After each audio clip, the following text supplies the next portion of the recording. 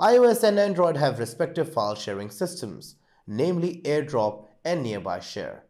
The two accomplish similar tasks within the walls of their platforms. But what if you want to use AirDrop on Android? Is it possible? Here's what you need to know. So what you can do is you can go to Play Store, search for AirDroid. Now AirDroid is one of the best apps if you want to use an alternative in your Android devices of AirDrop. So as you can see, the AirDroid file is right here.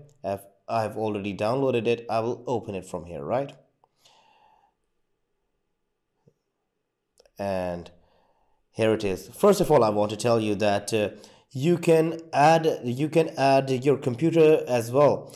Now it says visit on your computer www.airdroid.com.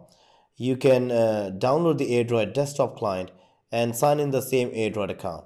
So what you can do is when you download the AirDroid desktop client, what happens is that you can transfer the files from your Android device to your PC as well using this app. Also, you can add devices as well. You can install AirDroid on devices that you want to connect. So you can download it on different Android devices and use it to transfer data as well. So now the other thing is when you want to AirDrop from an iPhone to an iPhone, you have to just touch on Nearby and it says tap on search.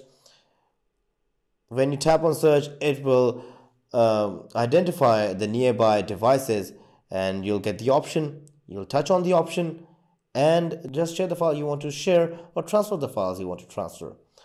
And you can add your friends here as well. You can add the name and you can add the devices to the account as well. And also you can record the screen, you can back it up, you can back up all the transfers and files, and also you can use at least 200 MB of the quota in the free version.